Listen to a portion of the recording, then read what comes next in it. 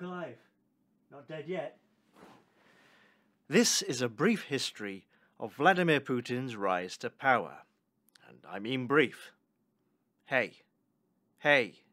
Hey. Hey. Hey.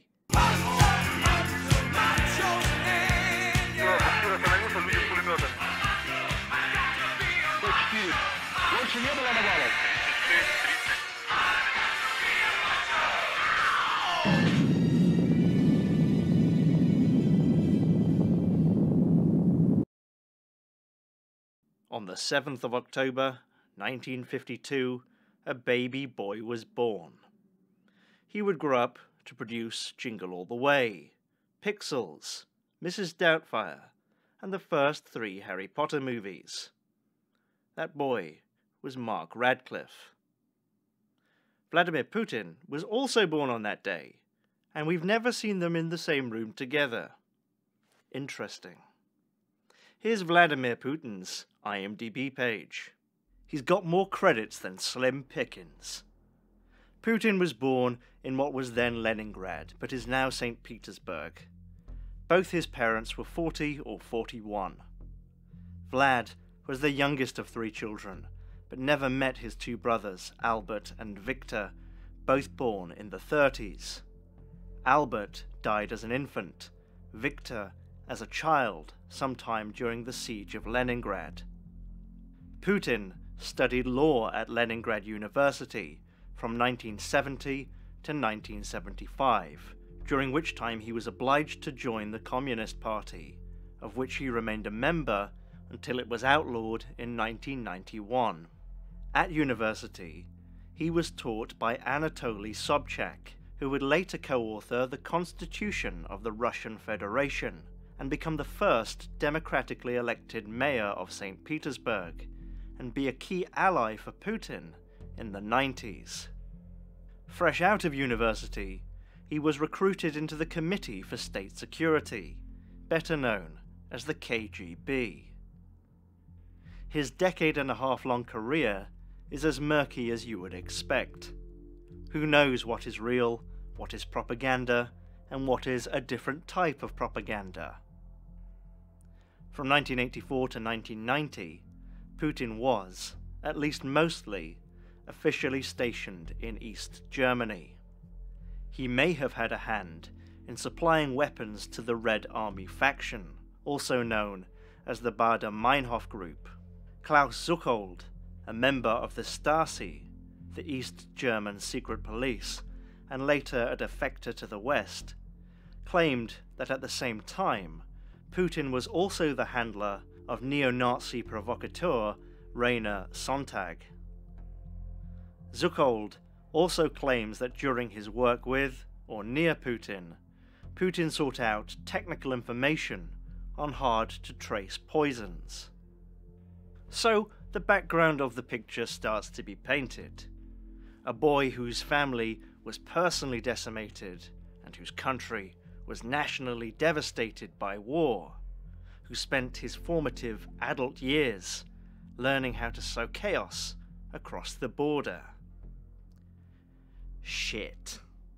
In 1990, Putin found himself back in Leningrad. He became an advisor to his old tutor and friend, Anatoly Sobchak, as Sobchak entered the political field and ran for mayor of that city. In 1991, the USSR crumbled proper, with an attempted coup by communist hardliners failing against reformist Mikhail Gorbachev. Putin has no noted involvement in the coup and claims to have resigned from the KGB the day following the coup's start. That year, Sobchak won his mayoral bid for Leningrad, and with much effort, the city's name was changed to St. Petersburg. Highly concerned with cultural and sporting events, and really the interests of the rich rather than the poor, the actual running of the city was done by 2 of Sobchak's deputies, Vladimir Yakolev and Vladimir Putin. Another aide to Sobchak was Yuri Shutov. The 2 fell out, and Shutov wrote an exposé called Heart of a Dog, also translated simply as A Dog's Heart, about St. Petersburg corruption. Stories are blurred, but it seems that after this, later in 1991, either an anti-organized crime plainclothed police group, or some burglars, either or, broke into Shutov's apartment and nearly beat him to death. That order, some think, came from Putin. As aide to Sobchak, Putin quickly became embroiled in corruption scandals. He may, or may not, have had an advisory position to a local property company, later accused of laundering millions of dollars.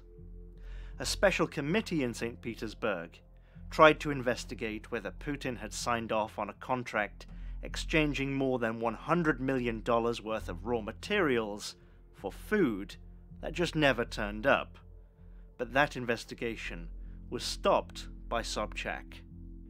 Putin elongated his political reach, becoming the first deputy chairman for the government of St. Petersburg in 1994, and becoming a key member of the somewhat short-lived political party Our Home Russia. In 1996, Sobchak narrowly lost mayoral re-election to his own deputy, Vladimir Yakolev. Putin, who had led Sobchak's re-election campaign, resigned his city positions, and ultimately had bigger fish to fry in Moscow. He quickly found success there and held various positions in the Yeltsin government, before becoming head of the Federal Security Service, the FSB, on the 25th of June, 1998. This, to me, is the most important part of Putin's rise to the presidency. The FSB was the successor agency of the KGB, and was and is the most important intelligence service in the country. If you control that, if you know what you're doing, and if you know how to make allies in the right places, well, let me tell you more.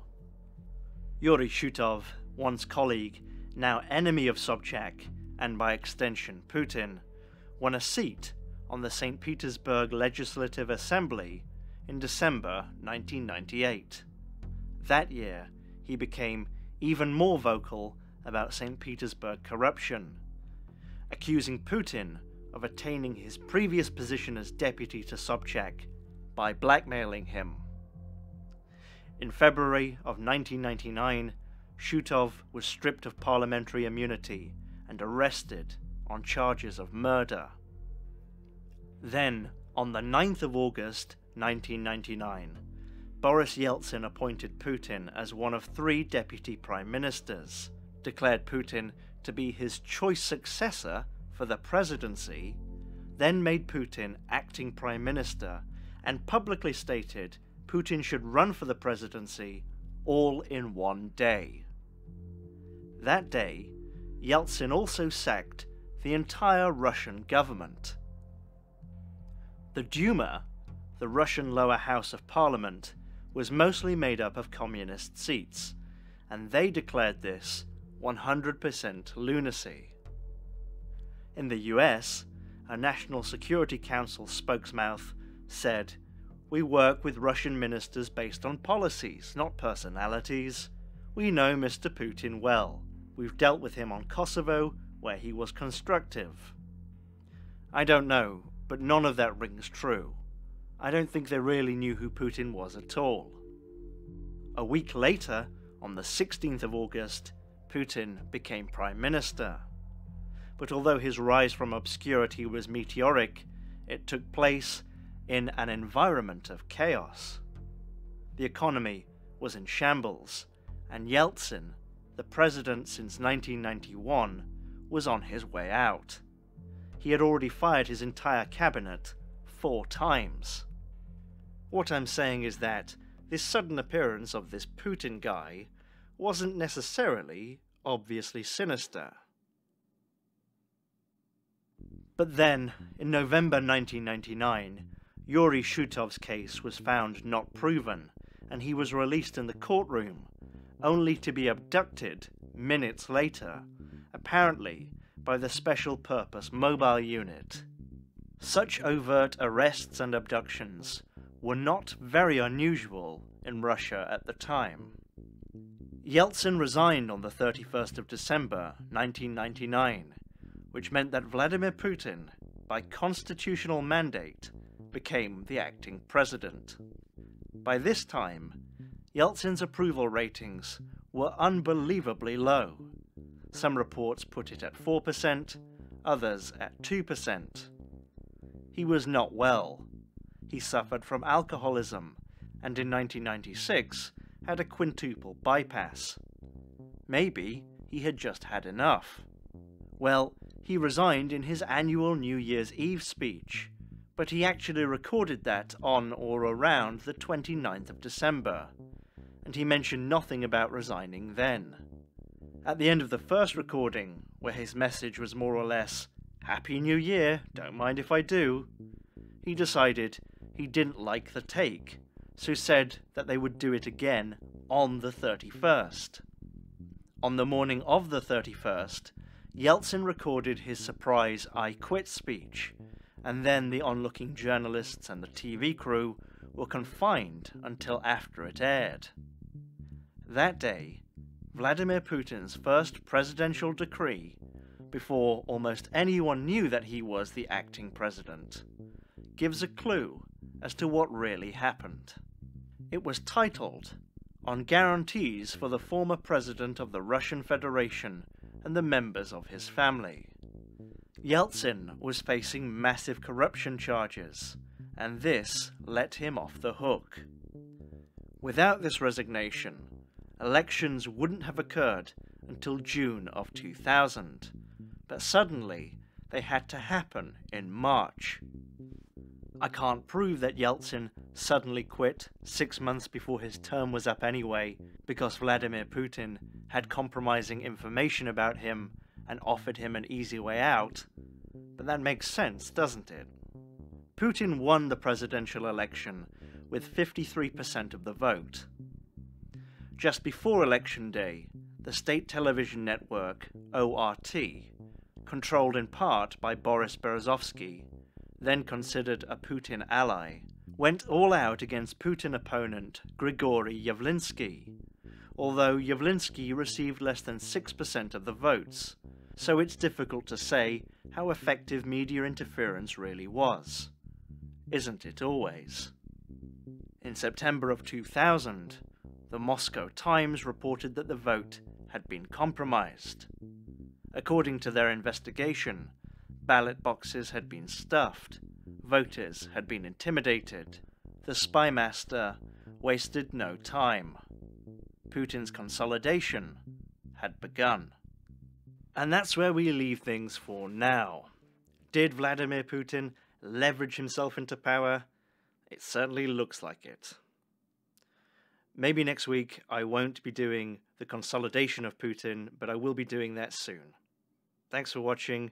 These videos are available about a week early on Patreon for people who patronize me. It's meant to be a week. It's usually 5 or 6 days early because I'm pretty disorganized, but I try. Again, thanks for watching. Good luck. Do you like my sweater? My other 3 clothes are in the wash. I've had it for about 12 years. Bought it for about £3 at Primark. It's doing alright. I bet the person who made it is almost an adult now. So, what a dark world. The radio will advise you what to do about taking the body away for burial. As I understand it. I don't like it at all, he says. It's not Russian.